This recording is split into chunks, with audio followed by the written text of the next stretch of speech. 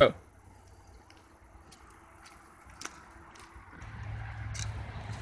Action. Action. Oh.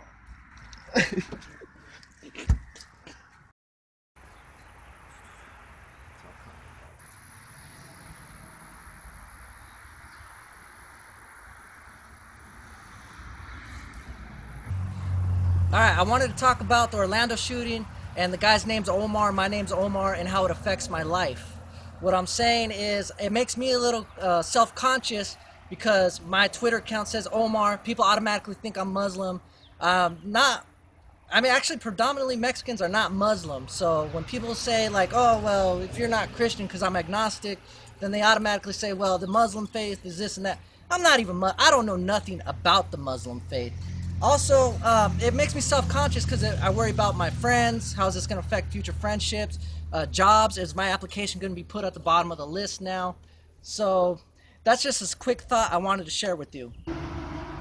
Alright, also, does media, film, does it play a role in this culture of violence we live in? I think definitely 100% it does, because, I mean, we made it cool to be violent, cool to carry guns, cool to do this. I mean, why don't we make it more cool to like, get honors, to go do something, succeed, create something, make something new? Just recently on Complex News on YouTube, The Purge, a guy went out and started purging. I mean, obviously media does affect people, especially young people, because they're more impressionable.